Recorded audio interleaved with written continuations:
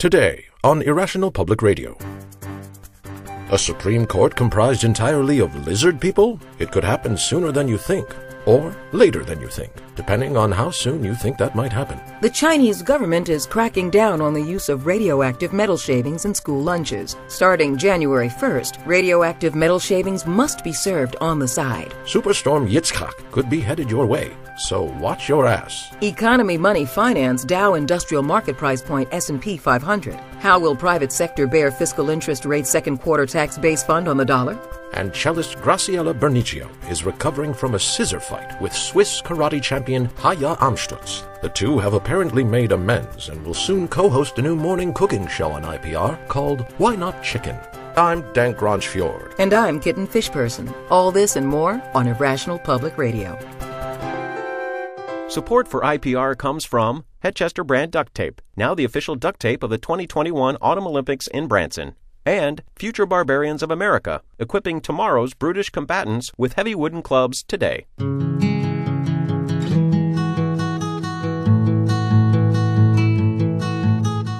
Hi, this is Steve Chiotakis, afternoon host at KCRW in Los Angeles. For years, I've worked as a radio journalist and news director for NPR, the BBC, and many others. Prior to that, I was a well-regarded foot model for a high-end sock manufacturer. Before that, I spent 6 years touring South America as Silencio, the somewhat thoughtful clown, for which I received the Venezuelan Statuette of Tolerance. But before that, as a 17-year-old intern just out of high school, I cut my teeth at Irrational Public Radio. I was young, hungry, and eating a piece of prime rib off the pointy end of a steak knife. My teeth were cut up pretty bad. It served me right, eating in such a hurry, which I was only doing because the prime rib was not mine. It was good prime rib, though, cooked perfectly, tender with just the right amount of salt and pepper, a little bit of sear around the edges. Anyway, my teeth being as cut up as they were, I had them knocked out and replaced with fiberglass, and then had the fiberglass replaced with prosthetic teeth made of fiberglass. When those fiberglass teeth shattered upon hitting the high C during a karaoke rendition of Take On Me by a-ha, I got teeth made of scrimshaw, for which I had a Groupon. Over the years, I've had teeth made of silicone, copper, formica, bamboo, and salt. It was this last development that led to my employment at Marketplace Morning Report, whose producers recruited me after seeing me on the cover of Salt Teeth Aficionado magazine. So thank you, Irrational Public Radio, for the lax security at your annual Excellence in Broadcasting Prime Rib auction, as well as, of course, a commitment to journalistic integrity that dwarfs that of all other media in history combined. I salute you with the very fiber of my being and hold you in the regard that I usually reserve for Captain America. Huzzah! Thank you, and all my love, Steve Chiotakis. Now with traffic, here's Kajon Cermak. Thank you, Steve. Well, take a deep breath, folks. Traffic is an absolute mess. The Garrett-Hobart Expressway is bummer to bummer, causing major gridlock on surrounding surface streets with spillover issues, delaying commuter trains, flight departure times, and even astral projection, as reported by our in-house metaphysical traffic consultant, Yogi Carlton Shanti Double Rainbow Ben Bearclaw. Pack a snack, adjust that lumbar pillow, or better yet, do what I do. Go through the car wash with the top down before heading into traffic and enjoy your own mobile bubble bath. Nothing melts the stress of rush hour delays like soaking in a Mazda Miata filled with hot water and luxurious lavender-scented bubbles like those provided by our traffic update sponsor this week, the Auto Spa Mobile Relaxation Bubble Bath System. Simply spread the waterproof comfort lining over your car's interior, spray on the VacuSeal binding formula, drive your car with the top down through your local car wash, and spend the rest of the day cruising from the comfort of your own traveling water spa. Use the discount code IPR when ordering to receive half off a premium drainage and anti-mold package. Mention my name and you'll also receive my signature grooming system, the Kajon Cermak Cajun Dijon Raisin Sumac Shaving Pack, now available in new car smell and used car smell. That's the traffic. I'm Kajon Cermak, and this is Irrational Public Radio.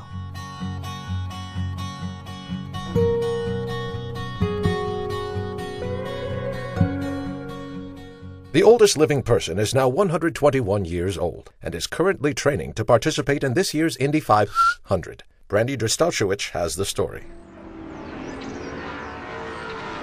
As you crest the hill towards the driver's training complex in Indianapolis, you immediately feel the power of the vehicles thundering around the track.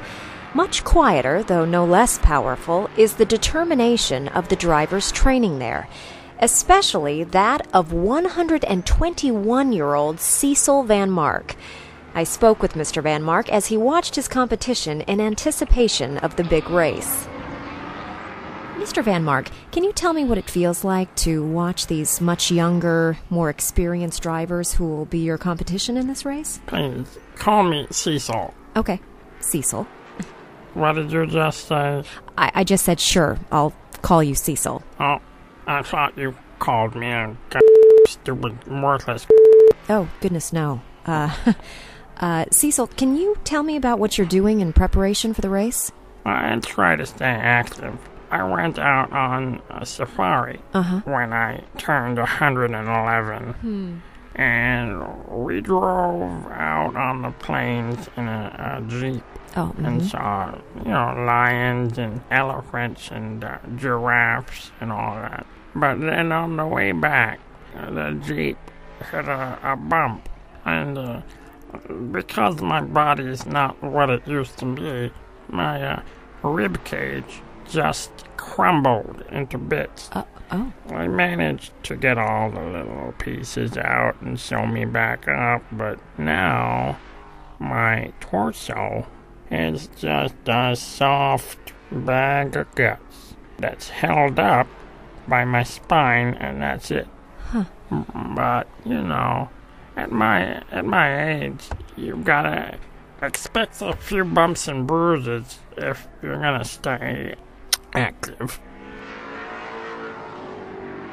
I can't wear a seatbelt because the paper-thin skin holding all my organs inside my body can't really be touched by any sort of material, which is why please forgive the nudity. That's okay, I understand.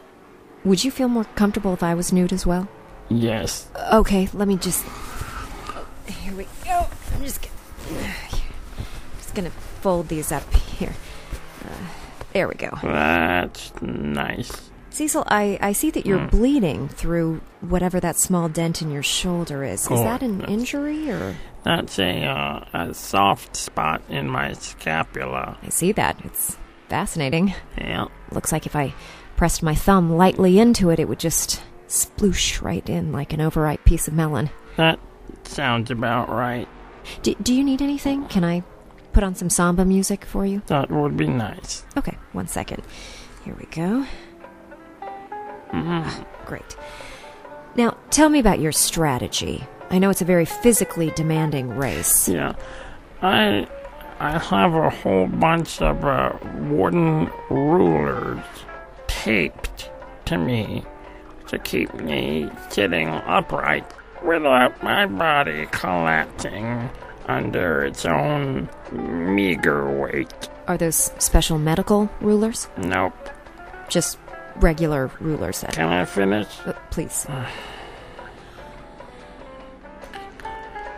Also, before the race, my crew is going to be rubbing me all over with a special glue that I get from a Chinaman I know that will keep the centrifugal force from launching my inside bits right through my skin.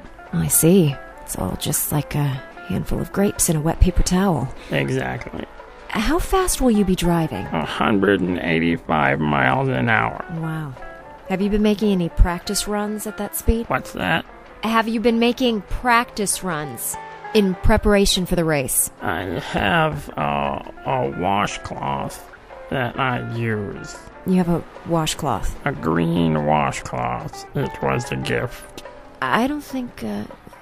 okay. You want to see it? Would I like to see your green washcloth? Do you want to see my washcloth? Sure. There you go. Hold that up to the camera. Yeah, microphone. Okay. Okay. Mr. Van Mark, I want to thank you for talking with me. My great-grandson has 2 children. Uh-huh. One of them is no good, but the other one is gonna come see me race. Oh, that sounds wonderful. That he's going to come see you. She. I'm sorry, she. Well, who knows these days? Oh, I think my legs are ripping. Oh, goodness, so they are. Hold on. I think it's okay. Nobody move. Shall I turn off the samba music? Please. Okay, that's better. Goodness, that is quite a tear there. No, it's fine. You don't get to race cars at my age if you start worrying about every time one of your legs starts to rip off. Hand me my washcloth. Here you go. I'll just mop up some of this blood. Wow. Help me with something, would you? Sure. Here, just wring that into the bucket. Yeah, I'll put it all back in later. Okay. I think I should have probably worn gloves for this. Oh, they'll strain it out before you put it back in me. They can do wonderful things with science these days. Look at me. I'm 121 years old. I'm legally blind. I've had 6 different heart surgeries on 6 different hearts.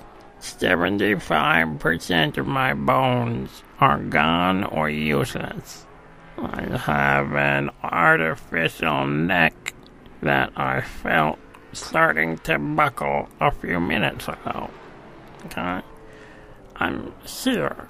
I'm alive. I'm talking with a lovely young naked woman. Oh, thank you. And I'm about to fulfill my dream of racing a Lubani 600X at ungodly speeds in the Indy 500. It's good to be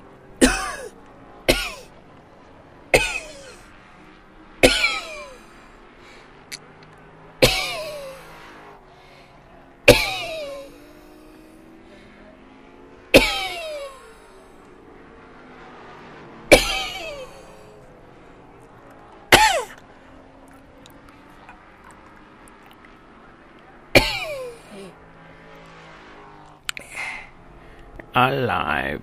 Cecil Van Mark, thank you for speaking with me. Well, you're quite well. Oh. Hand me the washcloth again.